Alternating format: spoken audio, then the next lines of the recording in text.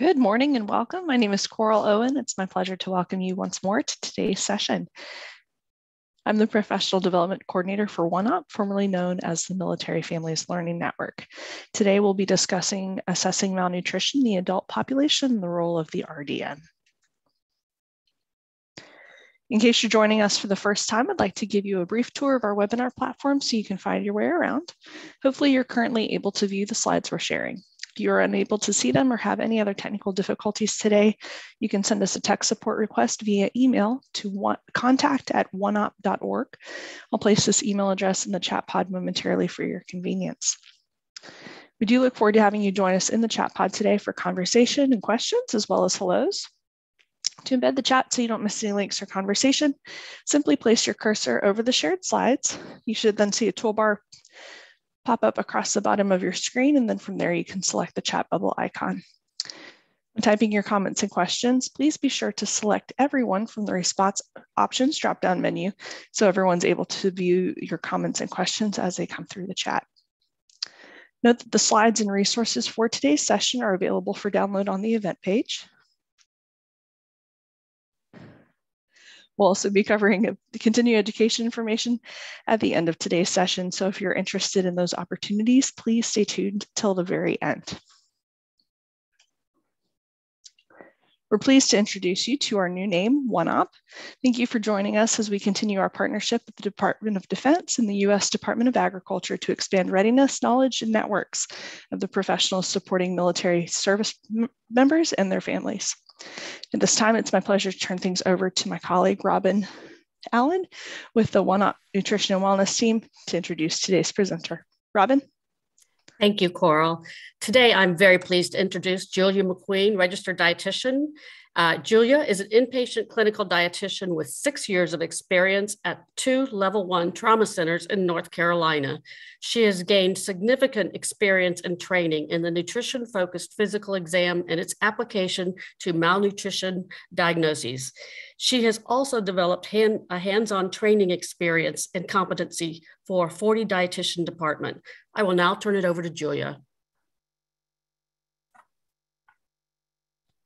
All right, thank you for that warm welcome. So this topic is near and dear to me. So I'll try to rein in how verbose I can be on this topic so that we finish on time. So just to go over the learning objectives. So what we're going to talk about today, we're going to focus on assessment and diagnosis of malnutrition, mostly from an inpatient lens. However, much of what we're talking about is also going to be relevant and applicable to other settings.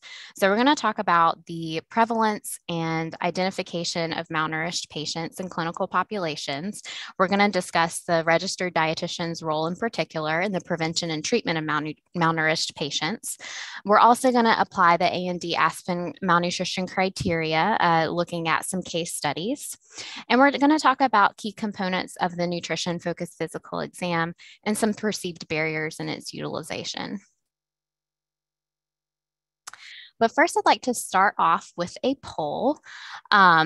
So I'd love to hear, and you should see a pop-up on your screen, but if you don't, you feel free to answer in the chat box. How often are you having discussions with the interdisciplinary team about malnutrition? Hardly ever, monthly, weekly, on the daily? And we'll give you a few seconds to answer.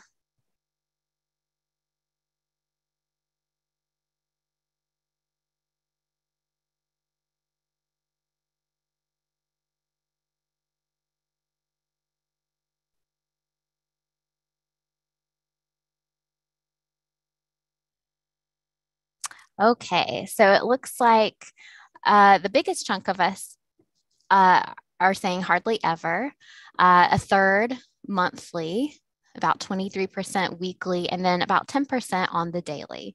Okay, yeah, so we have a good mix here of answers. So hopefully by the end of this presentation, maybe we'll see if we can increase those discussions a little bit.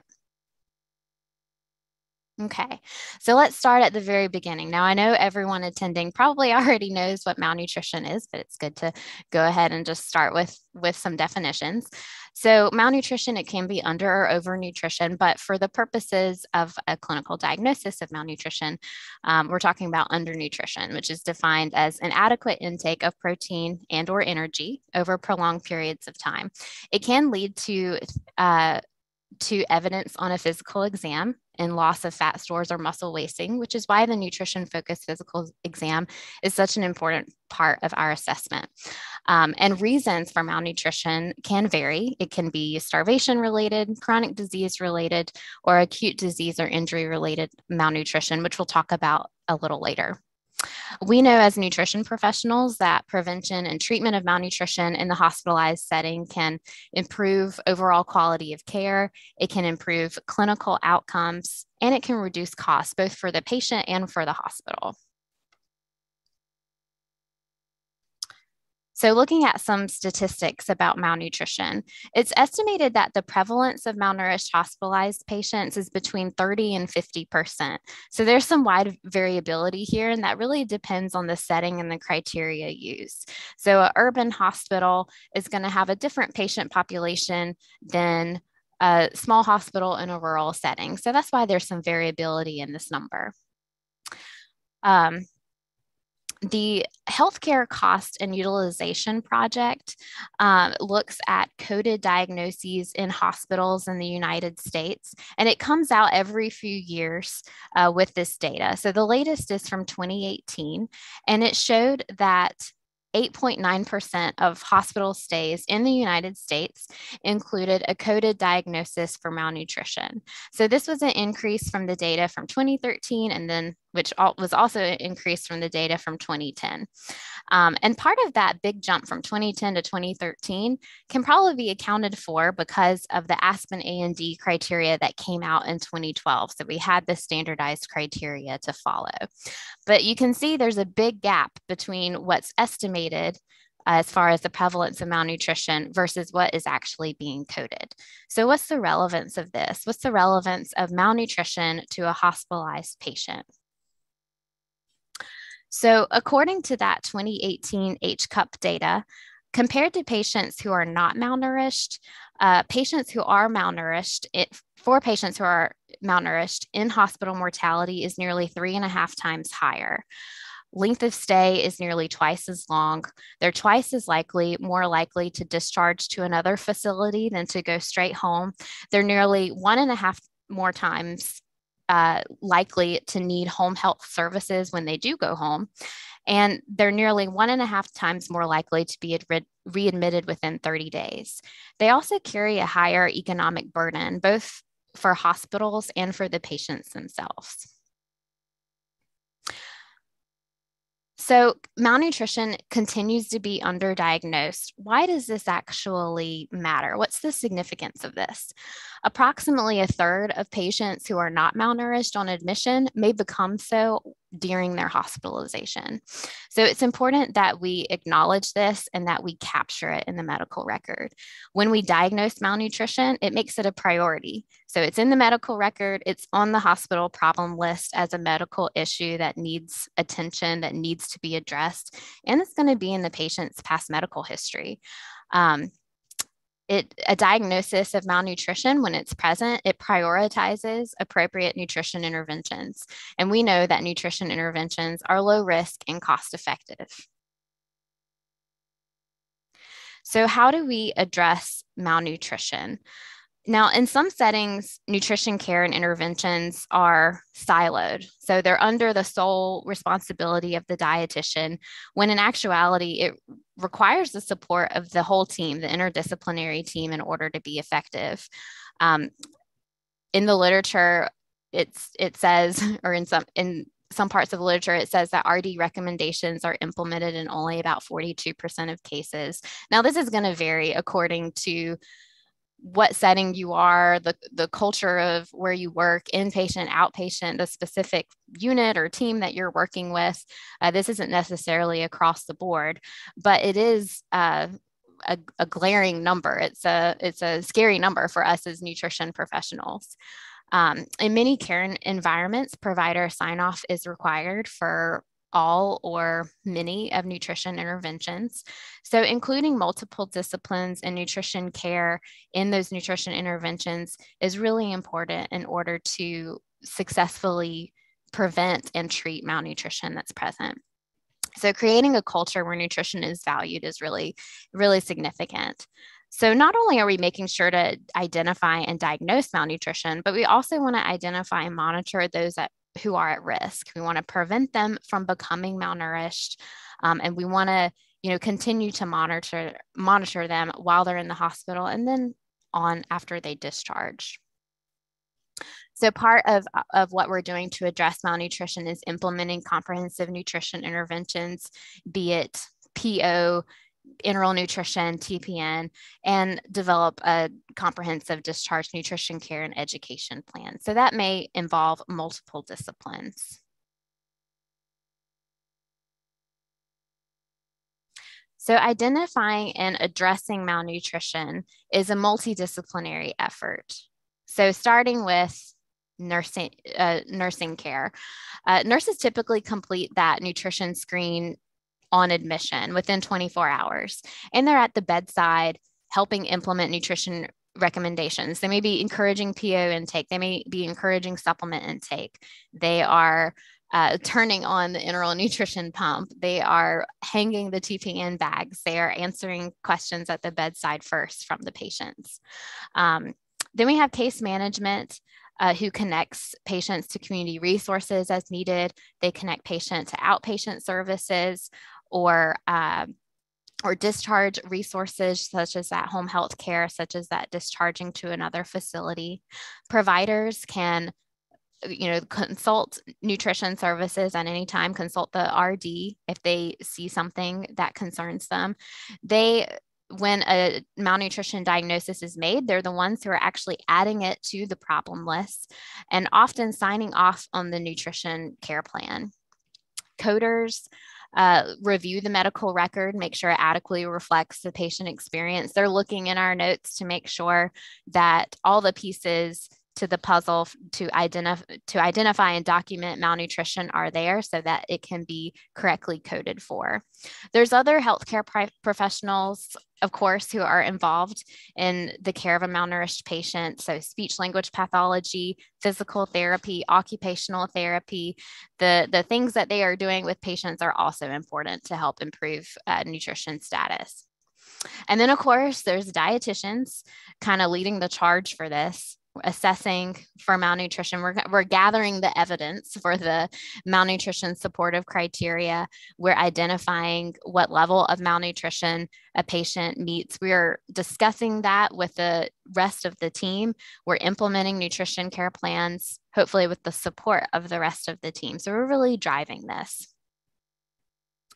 So to go a little bit more deeply into the registered dietitian scope of practice, wanted to focus here on how it includes the nutrition-focused physical exam. So this may include both visual and physical examination. So really laying hands on a patient when possible is going to show us things, it's going to reveal to us things that we may not easily see. And this little quotation is directly from the 2017 Standards of Practice. So we're looking at specific things on our physical exam that may or may not be included in a nurse's physical exam or in a provider's physical exam. So it's still important for us to do our own so that we can take what we're getting from the nutrition-focused physical exam in combination with the nutrition history we're getting either from the patient, from family members, from the medical record, and differentiate what is normal, what is not normal for this patient. And then assessing and intervening when the findings are relevant to a patient's care, when there's something that we need to, maybe some labs we need to order, maybe some nutrition interventions we need to start, and then we're going to refer back and collaborate to the interdisciplinary team.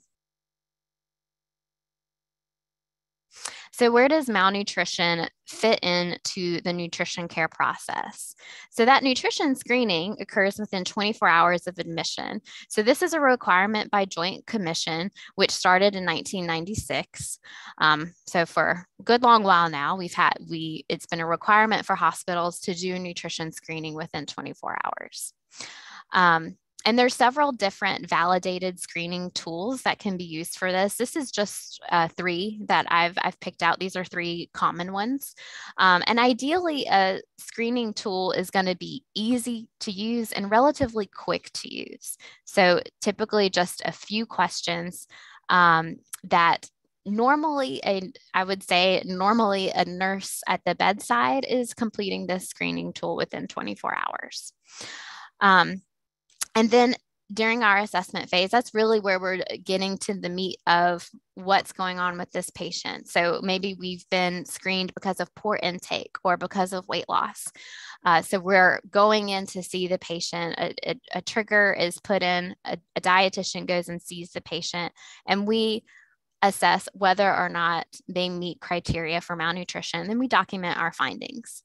We implement appropriate interventions. And of course, there's monitoring that we're going to be doing so that we can make sure that their nutrition status is improving or not worsening. Okay, so those nutrition interventions, like I mentioned before, they're low risk, they're cost effective. We know that they lower mortality rates, they lower length of stay, they lower the cost for the patient, they are associated with lower readmission rates, a reduced risk of falls, and reduced complications. So reduced infections, reduced pressure ulcers, reduced DVTs.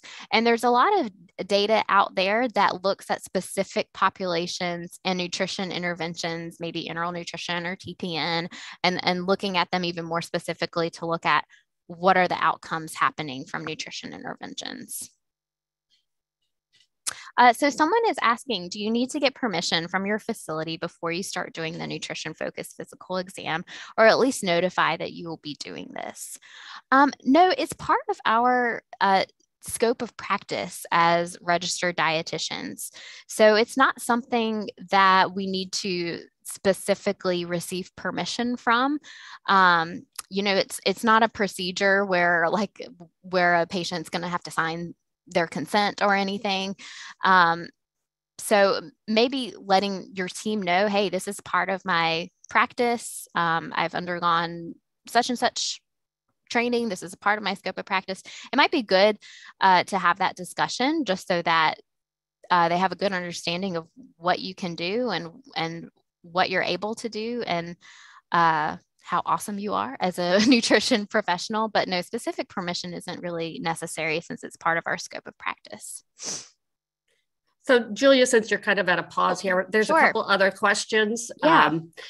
Beth asks, is there any data on the effects of malnutrition in home care, impact of hospital readmission, or any info? I work in home care and rarely see it coded upon discharge from acute care.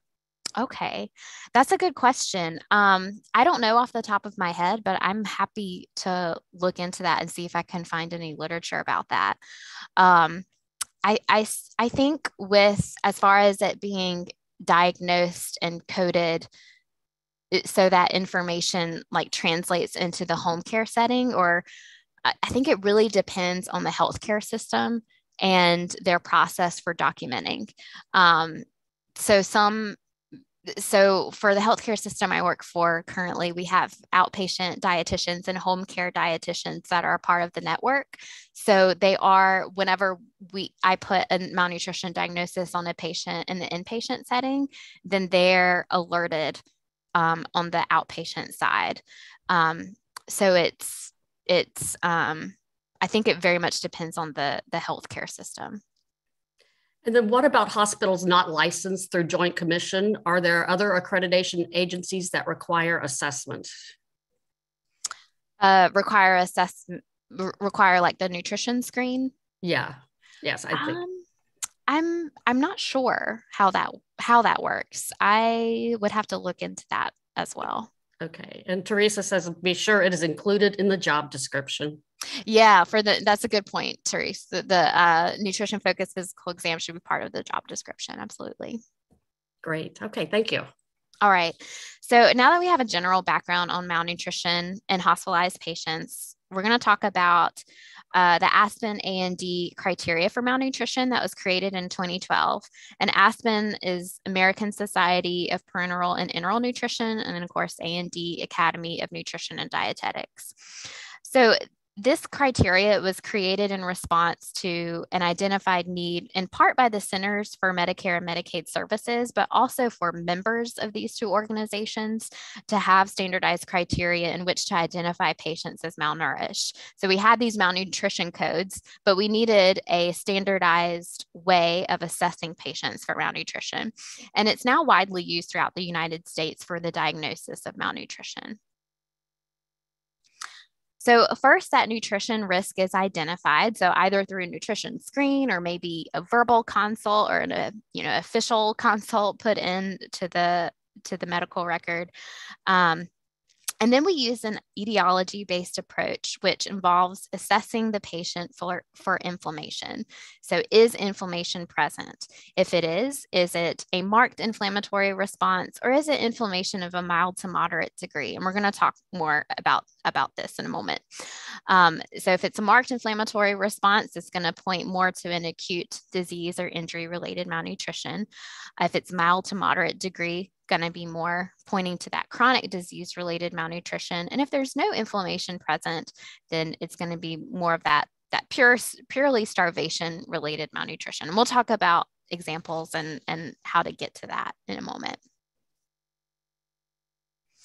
So it's well understood that inflammation is an underlying factor that increases risk for malnutrition.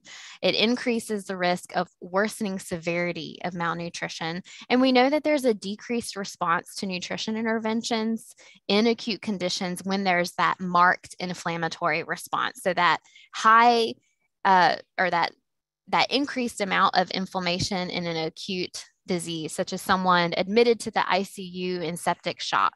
They're going to be incredibly inflamed. Nutrition interventions, starting at 2 feet, it's more about attenuating that inflammatory response rather than, where we're giving all the calories that they need in that moment. And that marked increase in inflammation can potentially increase the risk of mortality.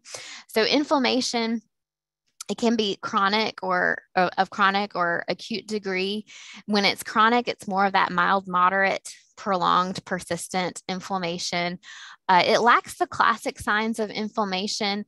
So examples of where chronic inflammation may be present is in obesity and insulin resistance and obstructive sleep apnea. And we'll talk about more in a moment. Those classic signs of inflammation, though, are more present in the acute inflammation, where the inflammation is really, really marked. So swelling, arrhythmia, hyperthermia, pain. You'll see a marked CRP elevation in their labs. And the whole purpose of that is the body is responding to send repair cells to clear the infection. I mean, that's a whole nother topic, but acute inflammation, it's supposed to be short term and really marked. And there's very clear, obvious clinical and laboratory signs there. Someone's asking, or Mary, excuse me, is asking, dialysis patients, would they be considered chronic? Yes, absolutely. And I believe they're going to be in a few slides listed as an example. Okay, so assessing for inflammation, there's no one parameter to verify that inflammation is present. But there is a group of measures, both laboratory as well as clinically demonstrated, that we can look for. So negative acute phase reactants decrease in the presence of inflammation. So that's our albumin, prealbumin, transferrin. There's others that are included in that, but those are kind of the three that we see most often in labs. And I know that's a whole nother topic of how albumin and prealbumin are not great nutrition markers, at least in the inpatient setting, especially when there's a lot of inflammation because they are negative acute phase reactants. There's also positive acute phase reactants that increase in the presence of inflammation, such as that CRP. There's several others as well, but CRP is the one that we see most often ordered in a lab panel. You'll also see elevated blood sugar, a decreased or increased white blood cell count. You may see decreased platelets, marked negative nitrogen balance.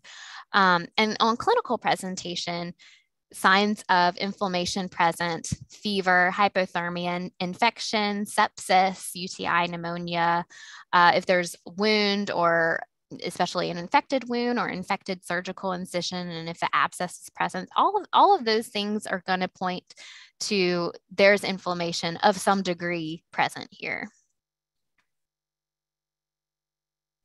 So I have some examples here, and of course, this doesn't encompass everything that could be included. I'm sure that we can all think of examples that are not included on these slides, but here's just a few. For acute illness and injury, could be major infection or sepsis, cardiac shock, septic shock, respiratory distress syndrome, burns, trauma, a closed head injury, any major surgery, especially one that involves a major organ. There's going to be inflammation that's acute and of severe degree in those cases. For chronic illness with mild, moderate inflammation, where it's inflammation that's always present, but not that marked inflammatory response. Examples are organ failure, so dialysis patients would be included here, cancer, heart disease, cystic fibrosis. The list can go on here with inflammation associated to various disease states.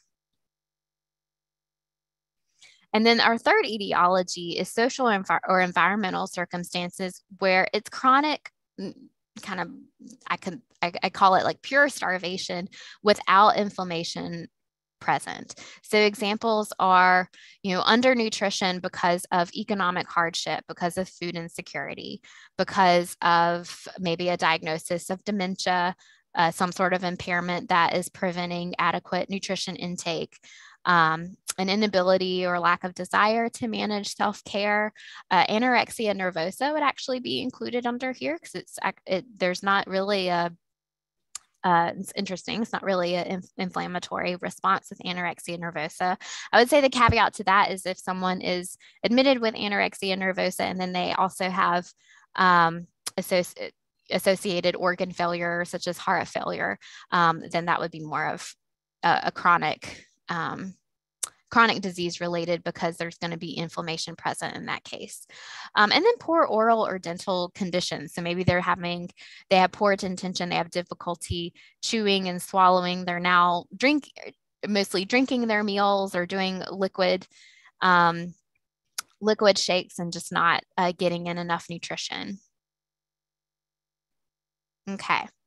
So for a diagnosis of malnutrition, there need to be at least 2 categories of criteria present.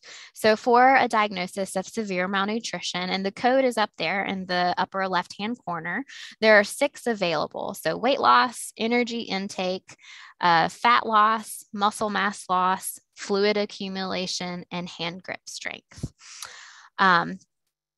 So for a few things that I want to point out with this table is that each etiology is listed here. They each have their own column. So we want to make sure not to mix up our criteria here, not to mix an acute weight loss with a chronic energy intake or something like that. So we want to make sure that we're choosing our etiology first before we're trying to fit in our criteria into this box. Another thing I want to point out is that each etiology, it's all under the same code. So the important thing here is to pick what makes sense for the clinical picture for your patient. So sometimes we can get into the nitty gritty of they have this percentage weight loss, but there's severe fat depletion over here and moderate over here. How does this all fit together? And sometimes we just need to take a step back and look at the big picture. What are they telling us from their nutrition history? What are we seeing on physical exam? What's the overall clinical picture, starting with etiology and then looking at what evidence you have for it.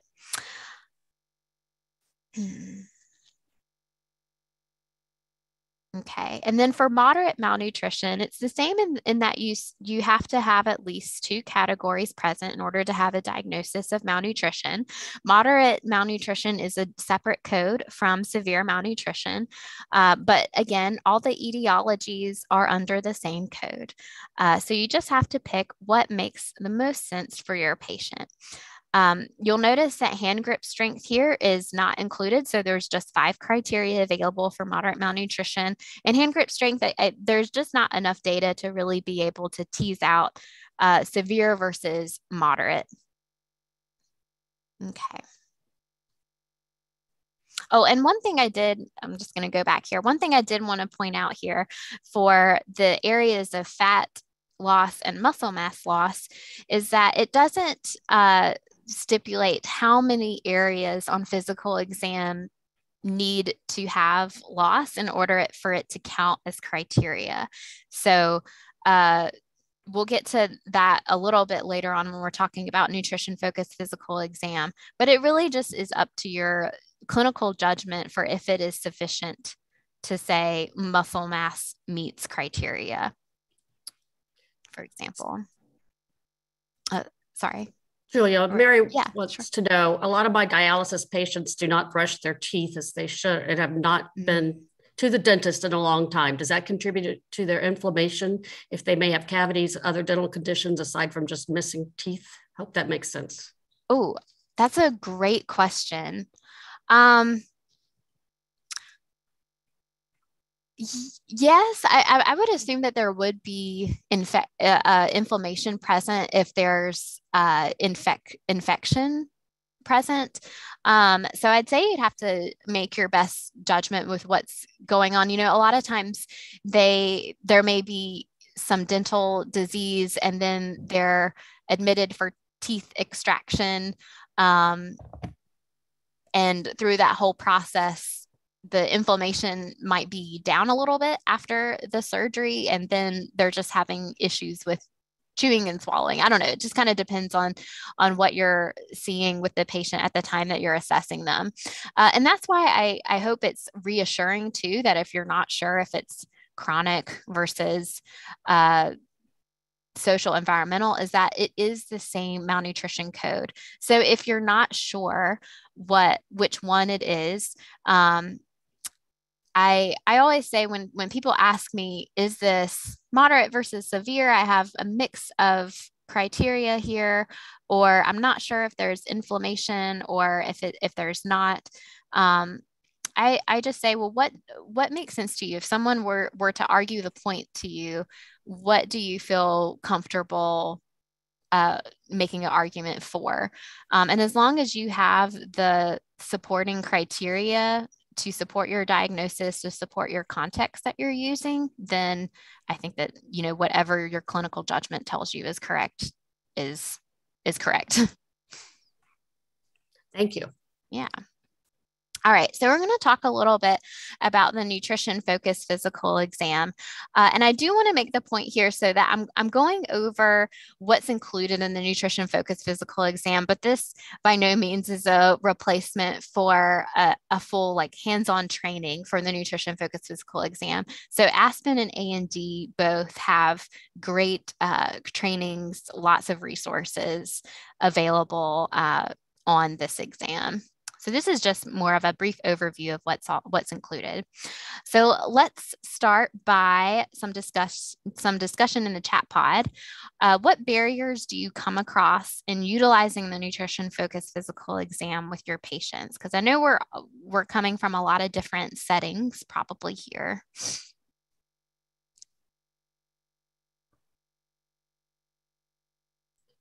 Yeah, feel free to type your answers in the chat pod.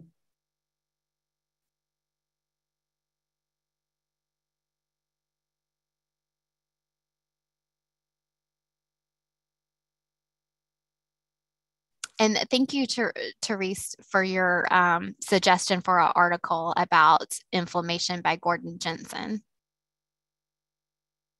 We can try to include that in the resources.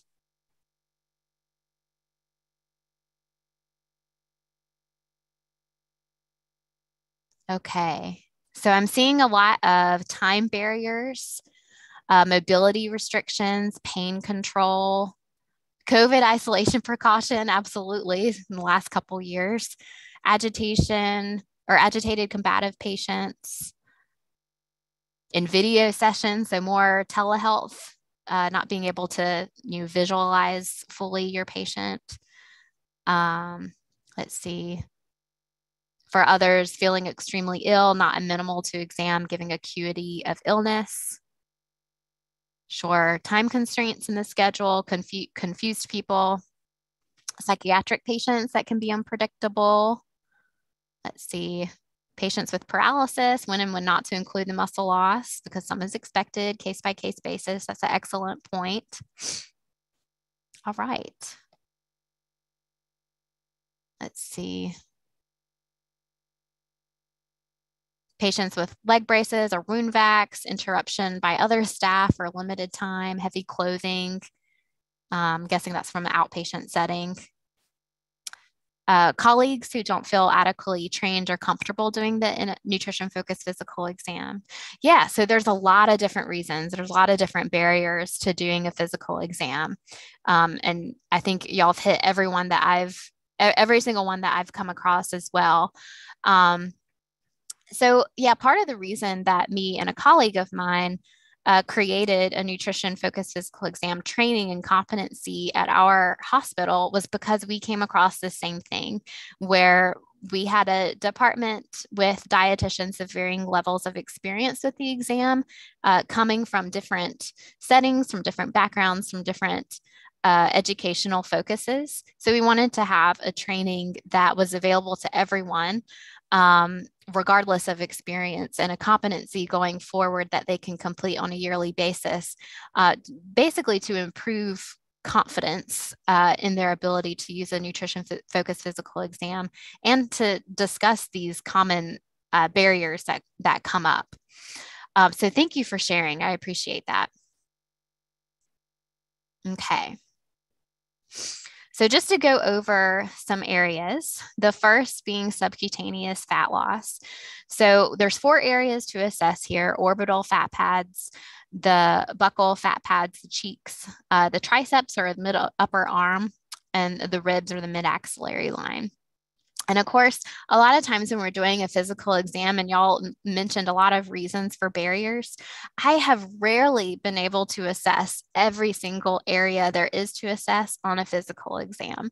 So sometimes, we can do an upper exam, but not a lower exam, or we can do one side, but not the other, for various reasons that you have already listed.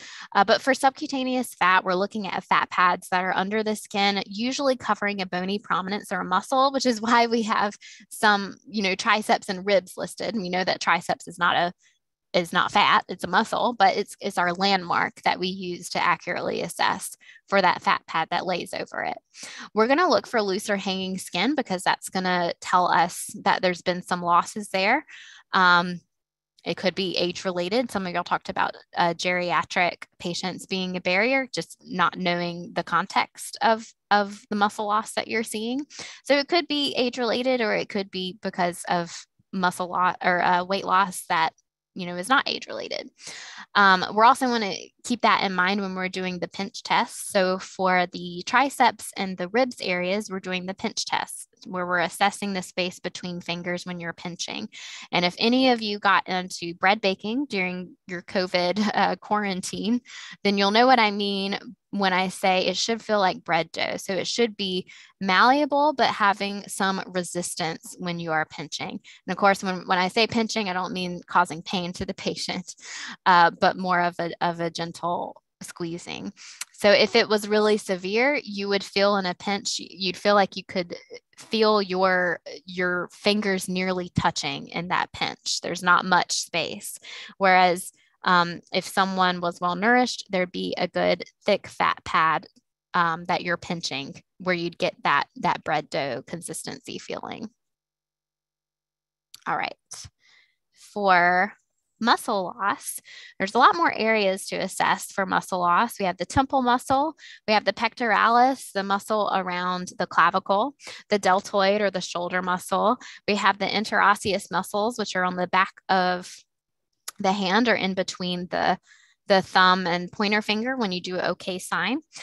We have the group of muscles that are difficult for me to pronounce around the shoulder blade. We have the quadriceps and the patellar muscle, and then the calf muscle, which is also difficult for me to pronounce. So I'm going to avoid it.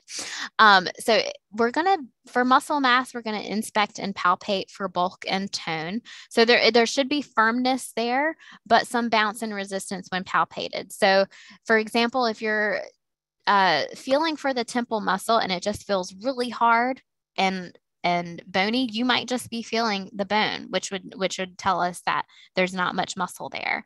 But for example, you can have them chew so that you can feel that muscle working, and might help you more easily assess.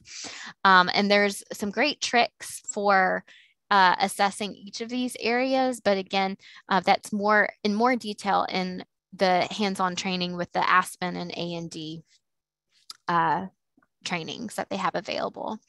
You're going to look for prominent or protruding bones, for muscle atrophy, for bilateral versus unilateral muscle losses, which may point to, muscle losses from a stroke. Maybe they have muscle loss more on one side, or maybe from an injury. So we want to know the muscle changes in the context of the patient's nutrition history and what's currently going on with them. So sometimes we may have all that information and sometimes we may not.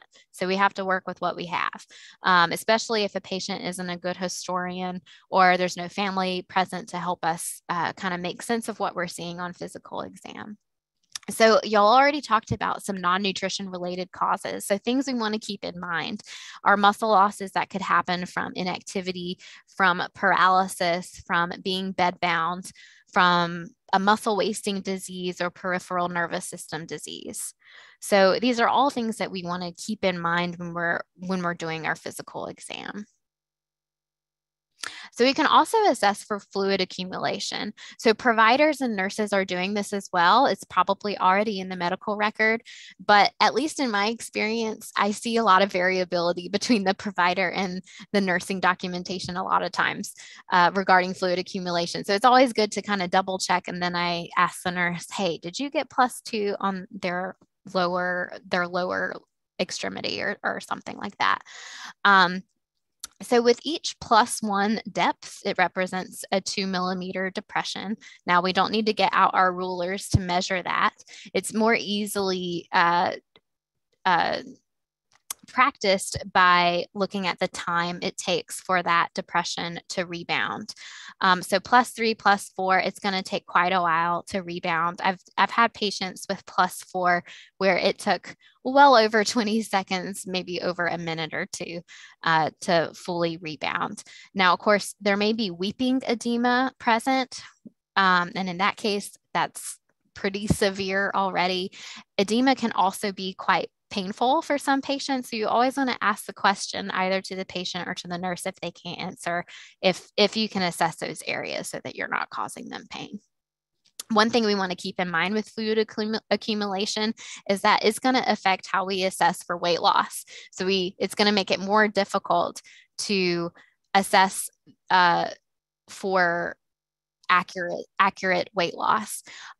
We also want to keep in mind that just because fluid accumulation is present does not mean it's necessarily a sign that a patient is malnourished. So patients with lymphedema, patients with heart disease, maybe they're coming in and they're eating really well. Their weight's gone up and down because of fluid going up and down, and there's a lot of fluid accumulation on exam, but that's not necessarily going to mean that they meet malnutrition criteria because they're eating great, their dry weight hasn't really changed, and you're not seeing a lot of muscle or fat loss on exam.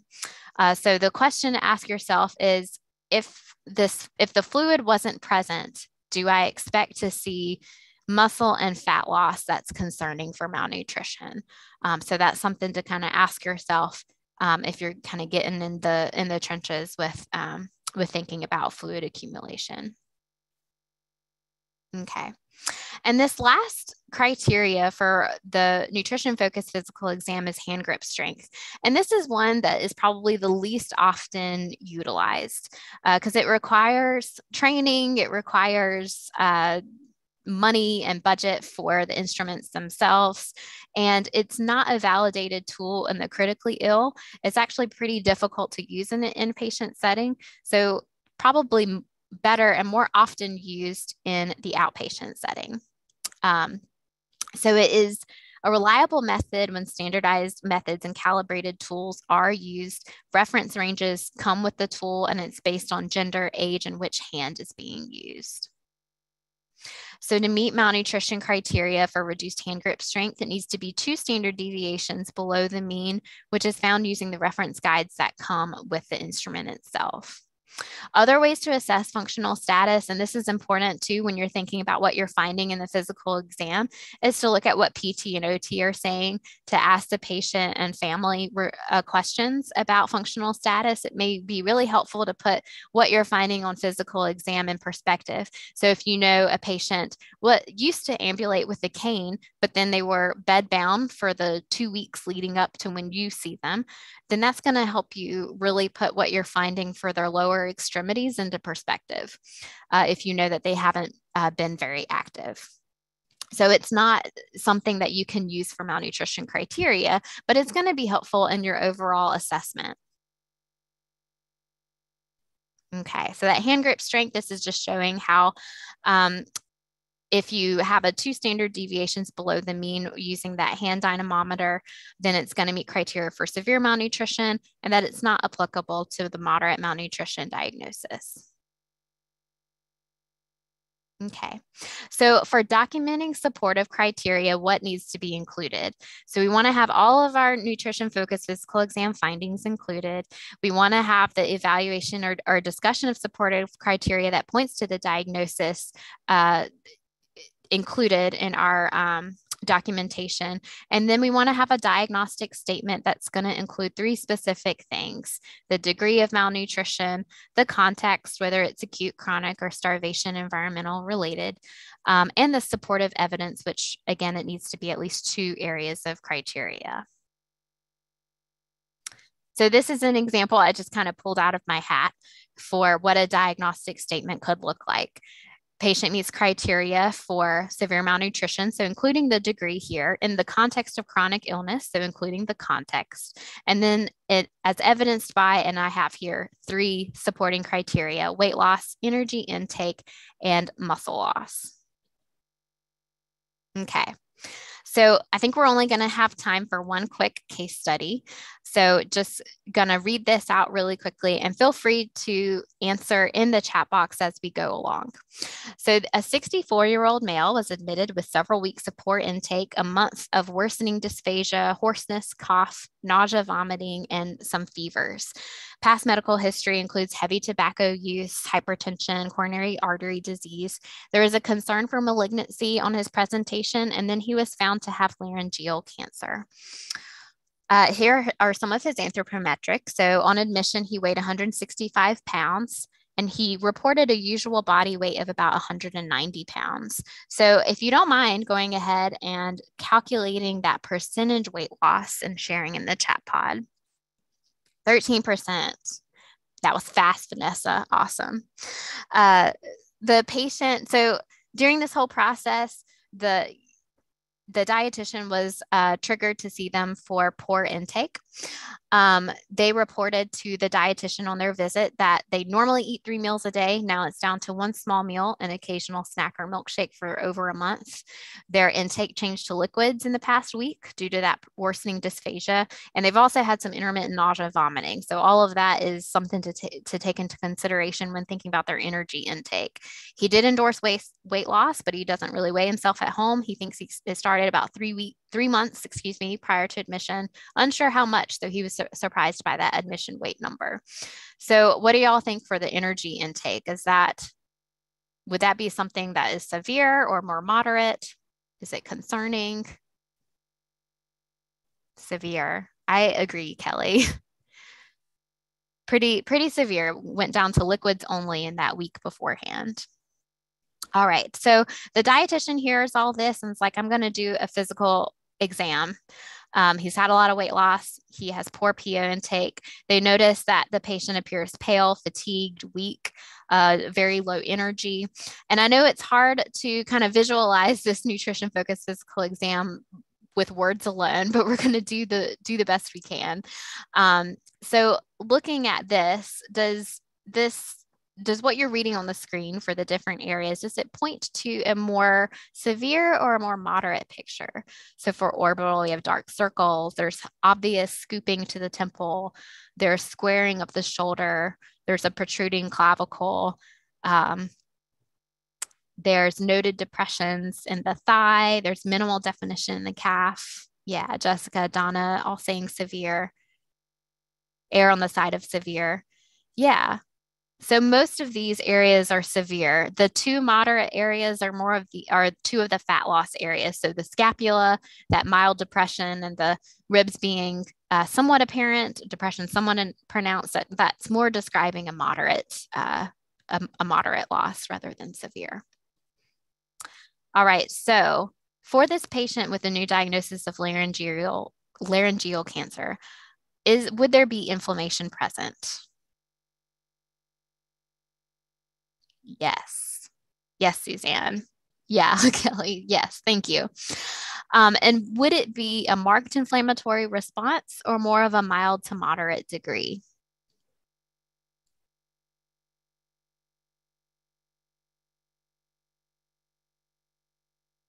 Yes, always inflammation with cancer patients. Okay, sure.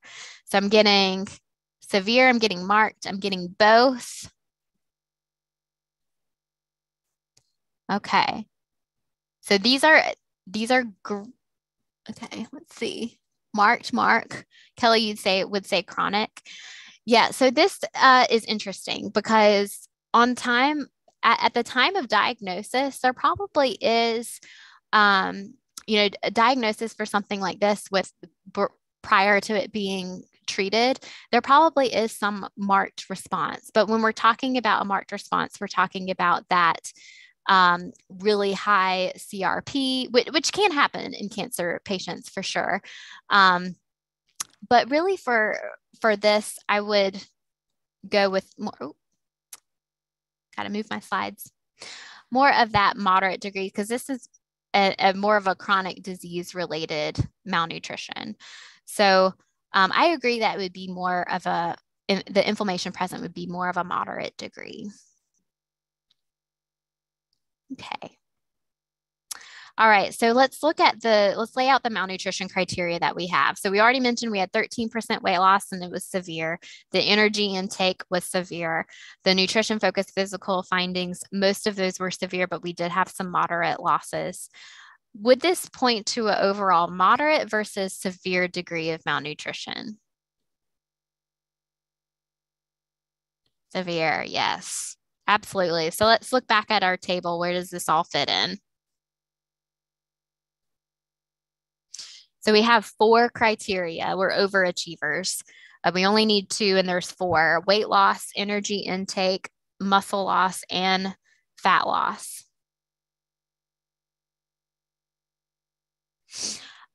So Beth, you're asking, does it matter if it's the same code? So this is where I would say, let's take a step back and look at the big picture. What you're seeing on physical exam, you're seeing mostly severe depletion. Is that going to all be because of an acute issue? Probably not. It's been happening for quite a while. He's had poor energy intake for well over a month, weight loss over 3 months. It's more of that chronic picture. So I would say this is the instance where you take a step back and see how it best fits. But you're right that since it is the same code, it wouldn't change the code. It would just kind of change what you're saying about your patient and your evaluation. All right, so I know we have some questions. I'm just going to go to the next slide and hopefully that will answer some. So here's an example of what this supportive diagnostic statement could look like. Patient meets criteria for severe malnutrition in the context of chronic illness. So it has those two things. And then the third thing, the supportive criteria. So we have the weight loss, the energy intake, the muscle loss, and the fat loss. Now, I did say here that moderate fat and muscle loss is not included in the diagnostic statement because it doesn't fit into that severe malnutrition criteria, but you would still have it in your documentation under your physical assessment findings as part of your overall assessment. Okay. All right.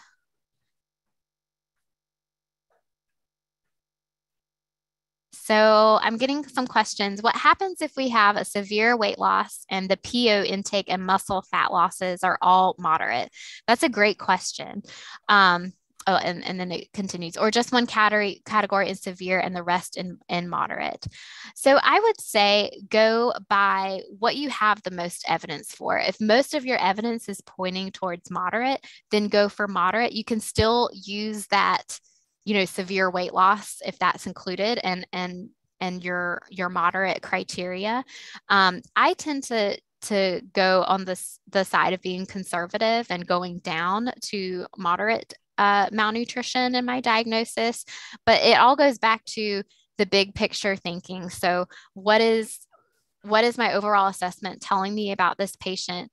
If someone were to argue the point, if the coder was going to come back and audit my note and argue with me about it, or have, pose some good questions to me about it, then what would I feel the most strongly about?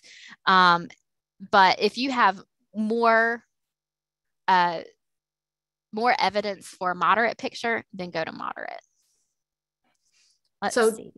Julia, this is all fascinating. And in the interest of time, we're going to start wrapping up. I am going to give you a quick question from YouTube, though. Any tips on utilizing the A&D Aspen malnutrition criteria in the bariatric surgery setting or the spinal cord injury setting? Any literature on validation in these populations? I've struggled here. And then can you share your reference on standard deviations? We can write the answers to this up in a blog post too, because this looks like a pretty detailed question. What do you think would be easiest? Yeah, I think I can address it written. I will go ahead and say that I don't think that there is a validation for the physical exam in specific populations. I can take a look, but I think it goes back to being able to differentiate what is normal versus what is not normal. And a lot of that comes down to doing physical exams on a regular basis. And especially if you're following a patient for a long time, especially in an outpatient setting, then you're going to know what's normal versus not normal for that patient as well.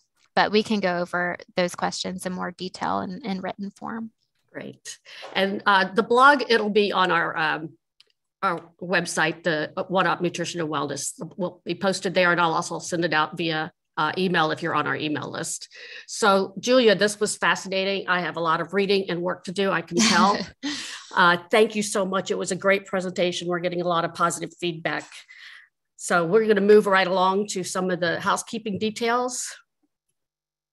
So I'm very pleased to announce this upcoming event, Recent Advances in Sustainable Diets, Tuesday, April 19th at 12 p.m. Eastern Time.